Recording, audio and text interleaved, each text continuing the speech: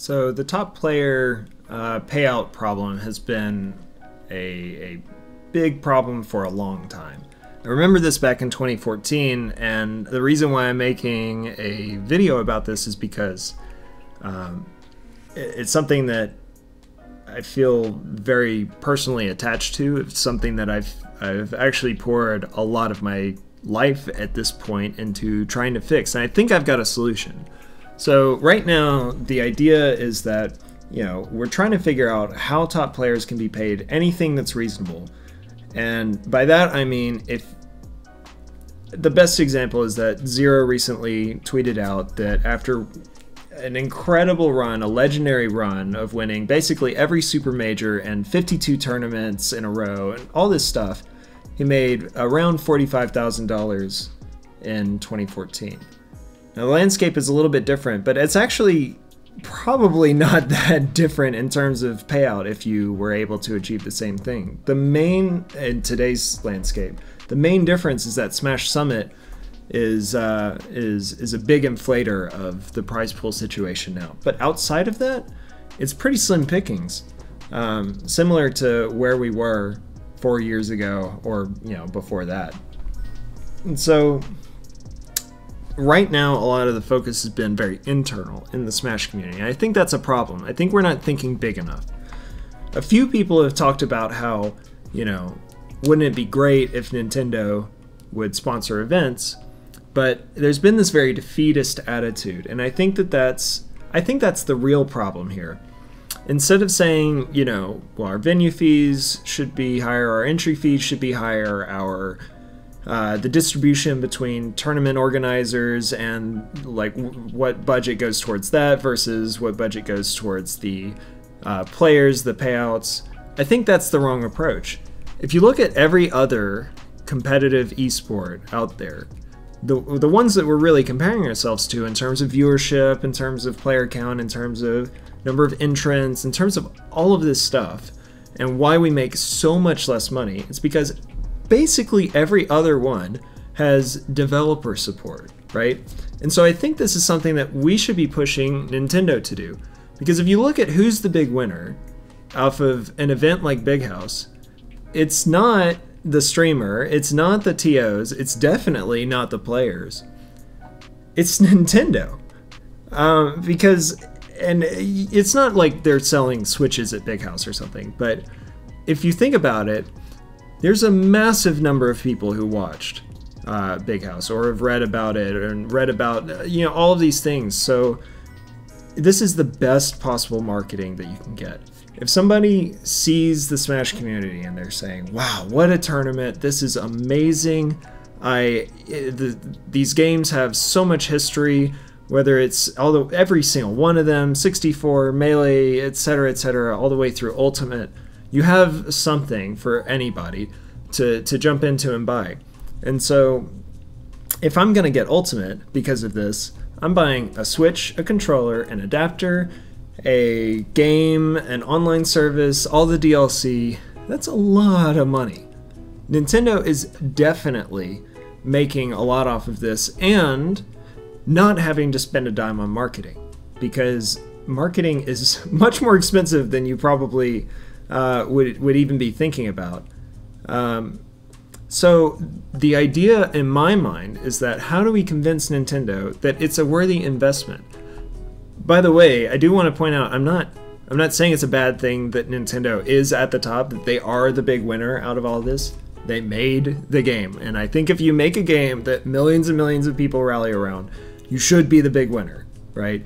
But I do think that we as a community need to be pushing Nintendo and just trying to convince them in a better fashion that this is an investment that they, every other gaming community that has like a big esports scene, games like League of Legends and Dota and Rocket League and Overwatch and even Brawlhalla or Rivals of Aether in the platform fighting space, all of these communities have been invested in by the game developers themselves, because they find that it gives better player retention, It gives better lifespan to the game. It has better viewership overall if there are really good storylines. And if you enable people to pursue these things in a bigger capacity than, you know, as a hobby, then they will. So I just think of somebody like IBDW recently tweeted that, you know, he's consistently making top 8s in singles, and he's consistently making top 3s in doubles, and he still is at a net loss on these events. And so unless you have a sponsor, you can't pursue this full time. You just can't, right? But in other games, you could, because the developer support is there and the money is there from the people that make the most money. So it makes the most sense for that person to invest back into what makes them the most money, right? And they could get better monetization models. They could repackage Melee and sell it on the Switch or something. But for anyone who says like, oh, well, they don't make any money off of Melee anymore, that's I think that's a decision, and you know, so I don't have a lot of sympathy for it. They could make money off of it if they wanted to. It's totally within their rights to not, but you know, that is their decision to not make money off of it. So the reason why I say I'm so passionate about this is because it hits close to home for me, because not that I was like a top player or anything in 2014, but I was doing everything that I could think of to give back to the community that I grew up in, and to try to find ways that I could make that a sustainable, maybe not career, but at least a sustainable way to pay my rent and pursue full time. So I was doing stuff like, you know, I was competing, of course, I was going to tournaments, I was hosting tournaments, I was streaming, I was a Reddit moderator trying to grow the Smash community in any way I could. Just all of these things, anything that I could think of to do this. And no matter how I thought about it, it was just, well, we need developer support. And so I started to think, well, maybe I should make a game that where if I'm the developer, I can support the community. Now, I'm not the first person to do this. Rivals of Aether, Brawlhalla, a lot of other games have done this with a very similar premise, but you know, this was my dream to do, is that you know, if my game or any of these games can succeed, then Nintendo will take a step back and say, well, maybe this is worth investing in, because they made that decision with online play when they were really reluctant to do it, and they said, all right, well, Microsoft and Sony have incredible online play, or at least pretty good. At the time, it was pretty good. And so people really like this. People are willing to pay for this. It's making a lot of money. We should do this, right? So they, even though they're a very stubborn company, they do listen if this is the way that the market goes, right? And so I think if we can show support for games that, I mean, not to plug my game too hard, but like mine, like Rivals, like Slap City and Brawlhalla, and these types of games, right? Then I think that honestly is the answer, and that is, like, I quit my job to do this, to try to solve this issue. So it's really interesting that the timing of this has come up exactly now. Because right now we've got an alpha that is free to play, it's available, we're just really just looking for feedback and trying to grow a community.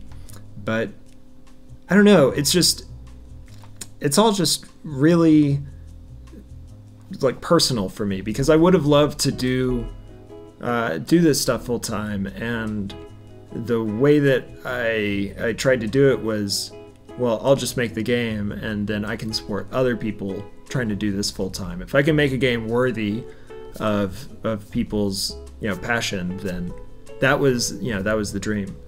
So anyway, if you are interested in my game, you can check it out, discord.gg/metagames. Sorry to plug, but you know, for what it's worth, you should also go play Slap City, Rivals of Aether, and Brawlhalla. The last one is free to play, so you don't even, you know, you should check out any of these games, because I think there's room for all of us, and I think that if Nintendo sees all of us doing well and doing well, specifically supporting our most passionate fans, then they're much more apt to actually step in and listen when we say, hey, this is what we want, and this is why we want it, because it will help you as well.